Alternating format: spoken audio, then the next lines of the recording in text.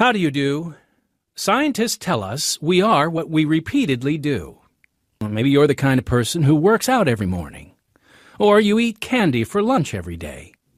Maybe you have a habit of fudging the numbers at work to make yourself look better. Or maybe you have a habit of lying to a loved one.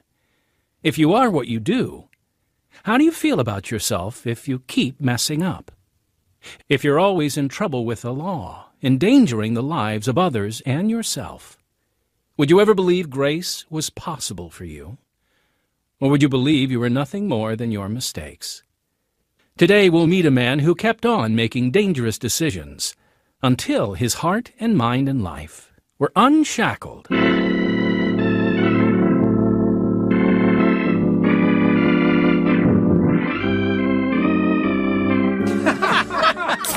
Hey, who thinks I can chug this beer faster than Tom, huh? Come on, hey, do I hear a $5 bet? Do I hear $10? Come on now, it's the 4th of July, free your pockets, let freedom ring! Bernie. Hey, Roger, what are you doing here? Oh, we invited you. You said you didn't want to come. Did you miss us?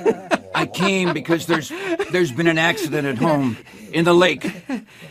What do you mean? Your father, Bernie, you need to go to the hospital right now.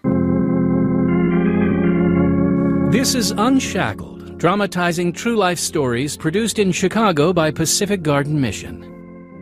While the city of Chicago still faces issues of violence and unrest, it's also home to Pacific Garden Mission. We have been in the city since 1877 to serve the under-resourced in our city.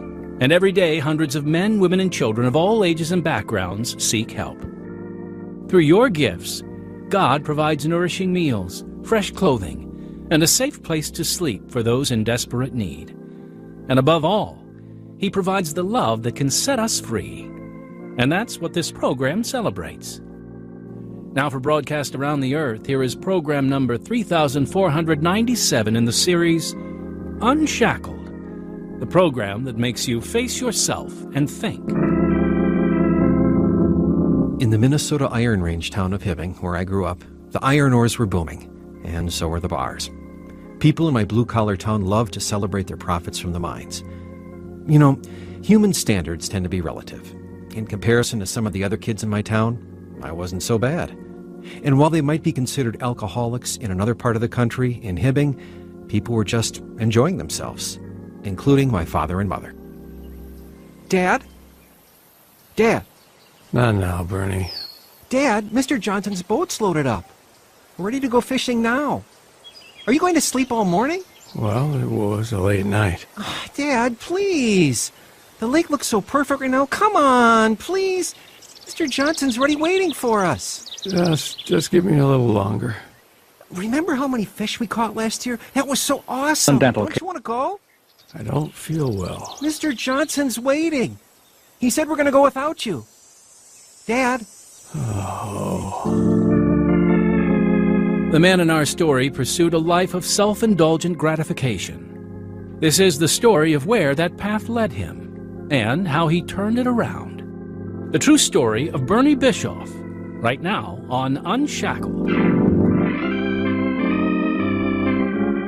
Despite his drinking habits, my dad was loved and well-respected in our community. He and my mom raised us 10 kids. Yep, 10, in the church. I remember singing Amazing Grace without understanding what any of it meant. My sister seemed to have cornered the market on being perfect, but the role of troublemaker was wide open. One day I shoplifted a green squirt gun shaped like a brass knuckle. An employee caught me and called my dad to come pick me up. I'm so sorry, Dad. Dad, did you hear me? I said I'm sorry. Do you think the rules don't apply to you? Well, You think everyone else has to pay, but not you. You're above that? Come on, Bernie, don't be an idiot. where are we going? We're gonna have a talk with the chief of police. Mr. Braxton? That's right. That's Billy's dad. So? You do this again, you'll be picked up by the police, not me. Just want to prepare you for what that's like. But what if Billy's home? Dad, I've never stolen anything before, and I promise I never will again. Well, good. I'm glad to hear that. This is the Braxton Street, right? I was half truthful. I wouldn't shoplift again, but that squirt gun certainly wasn't the first thing I had stolen. My father had no tolerance for my misbehaving, but meanwhile, his own life continued to spiral. One night he nearly got killed while driving home intoxicated, but it was downplayed, and his political career continued to thrive, keeping him very busy with work. My mother started finding her own ways to numb her loneliness. Kara, is Bernie picking you up after school? If he's on time. I'm always on time, unless I decide not to be. You see what I mean? Bernie. Okay, I will. Want to play cards? How do you not have homework? I get it done. All right. As soon as I down this coffee, I'm off to the grocery store.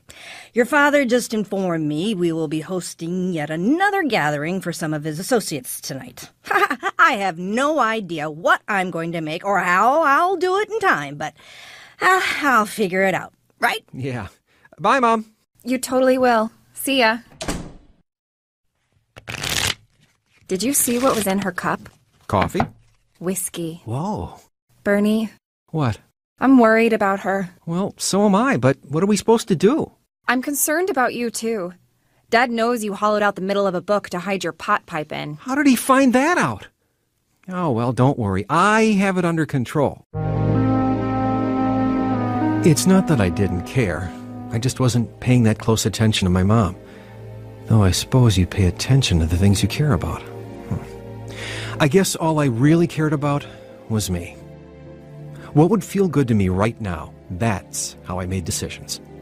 One such decision senior year of high school was to get high and drive with my friend Roger to a new video arcade at the mall. Well, the question is, will they have Mrs. Pac-Man? Oh, I think so. Fred said they've got like 3 rooms of games. I don't know. Mrs. Pac-Man is a pretty rare find. I'll bet you a 6-pack. You're on. Screen, dude. Go! Did you just flip him off? Yeah, he saw me. Roger, look out! Oh, no! Bernie! The oncoming car hit the passenger door where I was seated. We were carried down the road at highway speed. My head knocked out the passenger side window. My glasses broke. Glass went into my scalp. It was very loud, and then it was quiet. I was shaken by the accident, but not enough to deter me from that lifestyle. I spent 2 more years in Hibbing, living at home and going to community college where I majored in partying. One night I came home and my dad was waiting up for me. Oh, hey, Dad. Sit down. Yeah, let me just grab some water. Sit down. All righty. Do you know what time it is? No. 3:30. Okay. How long are you going to keep doing this? This is just... I'm in college, Dad. This is what it's like. This is not what you're going to be like. Not anymore. Okay, this isn't a big deal. You are capable of so much more than the way you're living, Bernie. You're a good writer, a funny guy, curious. But you're drowning yourself in this mess of bad friends and drugs and drinking and coming home late and sleeping till noon, and I'm done with it. What do you mean, you're done with it? I mean, it can't continue while you're living under my roof. Dad, come on. No, Bernie. You listen to me. This is unacceptable. You will grow up right now, or you can go throw your life away somewhere else. But I will not have this in my home. You hear me?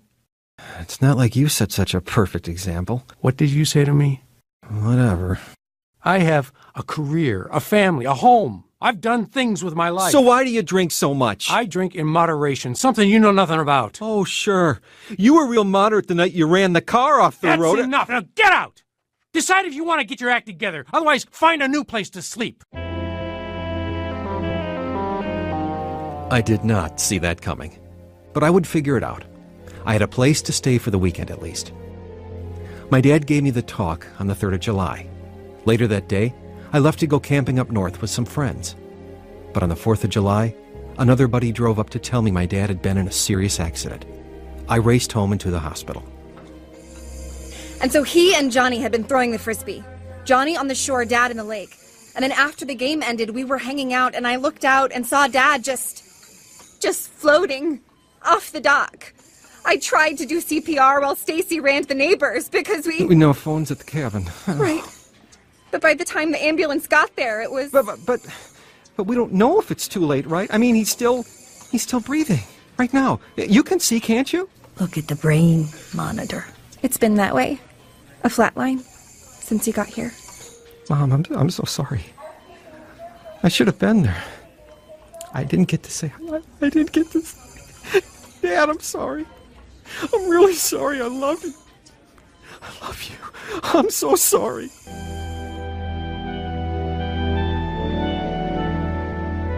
The next day, the doctor shut off the respirator. My dad had blacked out while swimming. And the last conversation we had was about how disappointed he was in me. With my reckless lifestyle, I remember looking at my dad lying in the hospital thinking, that should have been me. We'll hear the rest of Bernie's story in just a moment. Here's the president of Pacific Garden Mission, Phil Kwiatkowski. Thanks, Timothy. I'd like to take a moment to update you on our ministry here at Pacific Garden Mission. We go beyond providing care for immediate needs like food and shelter. We hope that everyone who enters our doors will come to know the transforming love and power of Jesus. Many come to know him, and some choose to join our one-year-long resident Bible programs, which include a career development phase. As we prepare our participants to re-enter the workforce, we could use your help. Maybe you are an employer and might be in the position to help connect our graduates to work opportunities. Or perhaps you are in a position to give of your time, talent, testimony, or financial resources. Send your gift or write a check to Pacific Garden Mission, 1458 South Canal Street, Chicago, Illinois, 60607, or call 312-429-6700 to discuss further opportunities to partner with our career development program. Thank you for your time and for remembering the homeless men, women, and children at Pacific Garden Mission. After my father's death, I moved out to attend the University of Minnesota Duluth as planned. That fall, I was still burdened with guilt about my dad. I moved into an apartment with my friend Don.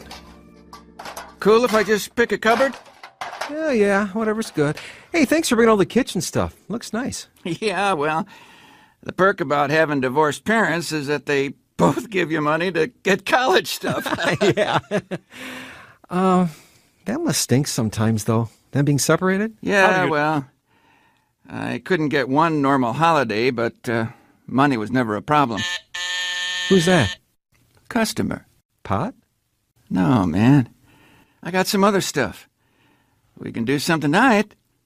Part of our housewarming festivities. Sweet! Don sold lots of drugs I'd never tried before. They made me feel better, even just for a night. I was a philosophy and Eastern religions major with no idea what I was trying to learn or do with my life. I wrote and edited the school newspaper, but mostly I got really good at foosball, drinking games, and gambling. During my senior year, I ran into Pete, who I knew was one of Don's card-playing buddies. He asked me if I wanted to grab lunch. I haven't seen you since that card game last year. Yeah, it's been a while. I live at a house a few blocks from there with some other guys now. We're thinking of having a toga party. We can let you know once we figure out a date. We'll see. What do you think about life after death? What? Do you believe in eternal life? Where did that come from? I don't know. I've just been thinking about it. And you, and wondering what you thought. Well, I figure I'll live forever in some form. Like, I'll become a blade of grass or a spirit of some sort. What do you think about Jesus? Like, Jesus. Yeah.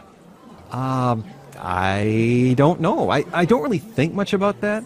I guess he is, or was, a super spiritual dude with good ideas who liked to get to a level of perfect living that I could never get to. Although, actually, some of the books I'm reading from Eastern religions... You're doing the reading? Yeah, I read a lot of stuff. Made me think that others besides Jesus had supernatural powers, and maybe I could reach that level also. The Jesus level? Yeah. Jesus says, I am the way, the truth, and the life. No one comes to the Father but by me. I've heard that before. So if he's wrong about that, then he's not a dude with good ideas. If he's wrong... Then he's lying. Well, I think he was a good teacher about some stuff. Who claimed to be the key to eternal life. He's either crazy or he is who he says he is. Oh, I don't know. Well, whatever. I'm glad that works for you. I was really impressed that Pete had seemed to find something that gave him hope and peace about his life and the next. But at that time, the Jesus stuff didn't really jive with what I had going. Yes, I'd messed up. I would keep messing up. That didn't mean I deserved to go to hell, I thought, if that's even a thing. I thought about Pete and what he had said from time to time, but certainly wasn't convicted enough to change anything about what I believed in or how I was living. That meant putting myself and others in grave danger. Like the time I woke up in so much pain, I could barely talk. Oh, man, what happened last night? Oh, my body feels like it got run over by a truck. Yeah. That, or it fell 3 stories to the dirt. Take a look at our balcony. Huh? Oh, my goodness. Locked out of our apartment after a late night of partying, I tried to climb up to our balcony. I made it 3 stories before a board broke. I fell unconscious on the dirt, and my landlord had helped me get back upstairs. I was banged up, but okay. And then there was the accident with Tony. How much did your friend have to drink? Oh, I don't know, officer. Did you know he was intoxicated when he got behind the wheel? Oh, not to the extent that he was. A drunk driver, none of you in seatbelts, and your truck rolls down a hill. You're lucky to be alive. After that came my first DUI. Do you know why I pulled you over? Not really, ma'am. You were driving down the center of the road. Was I? Yeah, I'm just picking up pizza. Yeah, I'm only 2 blocks away. Get out of the car. I want to see you walk a straight line. Thankfully, I was stopped before I got any further. My second DUI was much scarier. How are you feeling? I'm all right. Thank you. Your car flipped over a few times, end over end. Yes. Your face is... Yeah, my face hit the steering wheel. Or maybe the shifter. How you're alive is a miracle. Yeah, well, Super Bowl Sunday. Were you coming from a... My girlfriend and I just broke up, and I was upset. And I went to a party, and I just... And you drank too much, and you put your life and everyone else's on the road in danger. That's a DUI, young man. Goes on your record. And I wish I could say I learned my lesson. But not long after that, the officer found me knocked out in another totaled car. Son, wake up. What? Oh, my. No, Don't move. There's glass in your head. From the windshield, I imagine. Whose car is that? I said don't move. Just listen. The ambulance is on the way. In the meantime, I want to make it all clear to you. You were coming from a... Oh, a party. Uh-huh. And you crashed into a parked car. Both cars are totaled. Thank the Lord you hit a car with no one in it. This is your 3rd DUI. That's serious. You have a problem, and you better fix it before you kill someone. I would be issued 4 DUIs. I walked away from 5 totaled cars. And there were a number of other tickets and accidents. I was out of control, and I put so many people in danger. I deserved to die, but I always walked away beat up but relatively unscathed. One day, God started to get my attention through a woman named Karen. I was working for a local paper at the time. Thanks for the coffee. Well, thanks for advertising in our paper. It seems like your charity does really amazing work. Thank you. Yeah, I'm proud to be a part of it. What's that like, being proud of your life? I'm just kidding. Kind of. Oh, well, there's stuff I'm not proud of, but I know someday I'm going to have to account for what I did with what I was given, and... You mean like at your funeral or in a memoir? No, I mean like in front of God. Oh. We all deserve, at least I believe, as the Bible says, we all deserve to be punished for our sins, but because of Jesus, I don't have to pay that penalty. He did it for me. Interesting. I didn't mean to get quite so deep right off the bat. No. It's fascinating. Yeah, I grew up in a church. Maybe it wasn't a very good church, but I never understood it. I don't understand it still. Hey, you should come to our Bible study on Friday. Oh, except I'm going to be out of town. Well, you should come anyway. On a Friday night? Yeah. Think you could spare one? I'll see. I'll think about it. Hey, if nothing else, you work in a newspaper, right? You must be a little bit curious. She was right. I was totally curious. Who were these people? Who was this Jesus they couldn't stop talking about? Did they really study the Bible on Friday nights? So I took a night off from bar hopping in order to check it out. I felt weird pulling up to this strange house where I wouldn't know anyone. Hey there, what's your name? Hi, how you doing? Yeah, I'm Bernie. I'm a friend of Karen's. Oh, yeah, she mentioned you might be stopping by. I'm Bill, and this is my house. Glad to have you. Grab some pop and sit by me on the couch. Bill lent me his Bible so I could follow along. There was writing all over it. Pages were falling out. I was struck by what a treasure it seemed to be to him. Welcome, everyone. Welcome. Let's take a look at Ephesians 2, verses 8 and 9. I'm reading from the King James Version. For by grace are ye saved through faith, and that not of yourselves, it is the gift of God, not of works, lest any man should boast. Pastor, what does that mean? We're saved by grace? Well, before we agree that we are saved, we must agree that we need to be saved, yes? Bill, why don't you read what it says in Romans 3:10? All right, let's see here. As it is written, there is none righteous, no, not one. So we are all sinners, yes? Anyone want to make a case for why they're not a sinner?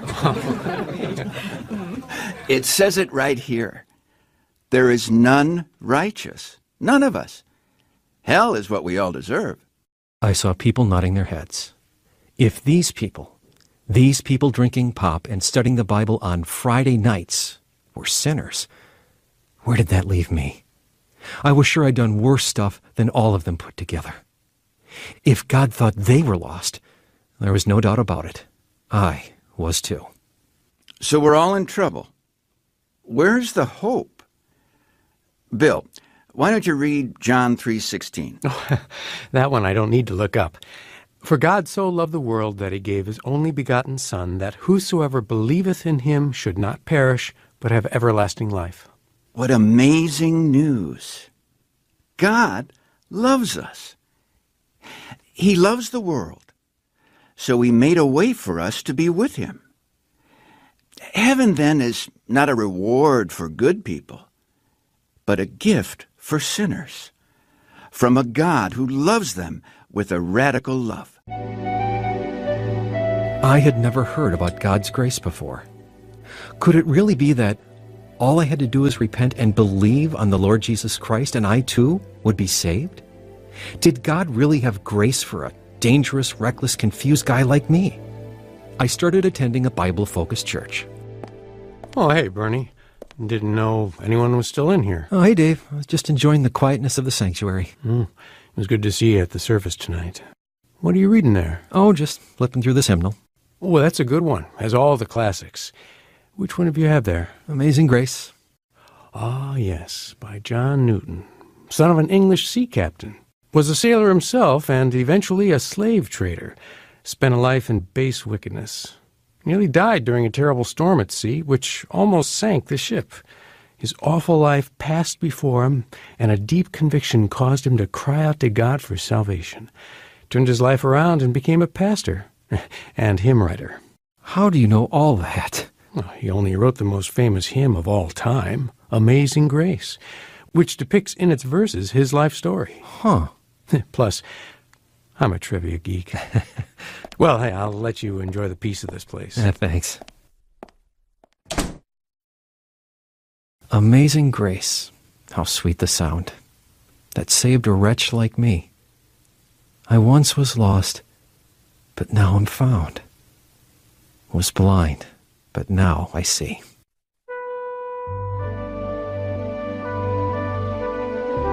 It was starting to make sense. I was lost. Lost in my meaningless cycle of self-destruction, indulgence, and recklessness. But I found forgiveness and purpose in Jesus. I remember going back to my old church one Easter Sunday. They focused on works as the key to salvation, but I'd come to see the unbelievable grace of God and I placed my faith in Jesus Christ alone. I haven't been perfect, but God is working with me to transform my heart. A few years later, I went to a gun show at the local armory. Yes, I don't have any more of that particular scope with me here, but I have a shop up in Hibbing with a big supply. Oh, Hibbing. Sorry to interrupt. That's my hometown. Oh, yeah? Yeah. Where's your shop? On Main Street, next to the drugstore. My dad's law practice was right down the street, Main and Oak. Then you must be Stephen's son. Yeah. I knew your father. I'm so sorry about what happened. Oh, thank you. Last I saw him was just about 2 weeks before the accident. Really? What did you do? What did you talk about? Well, he had just come to know the Lord, so we talked about that quite a bit. What?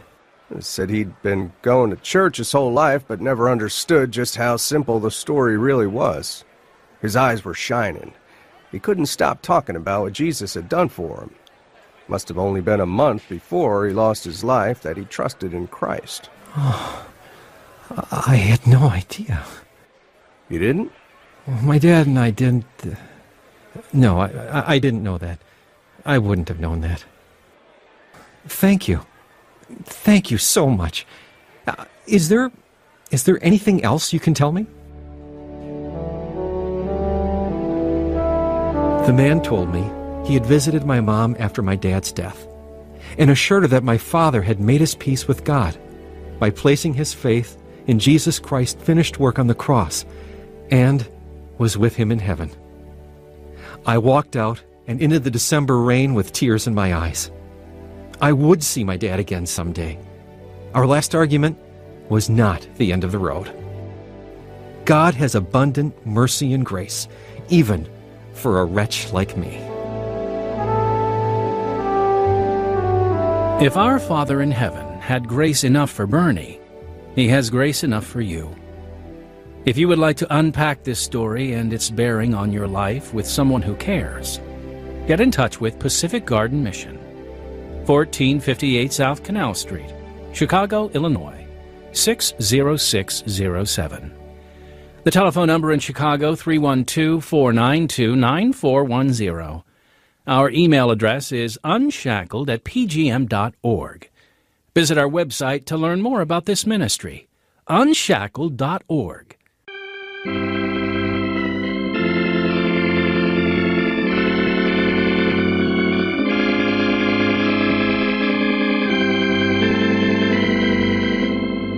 We hope these programs are a blessing to you. Please thank the manager of this station for broadcasting Unshackled.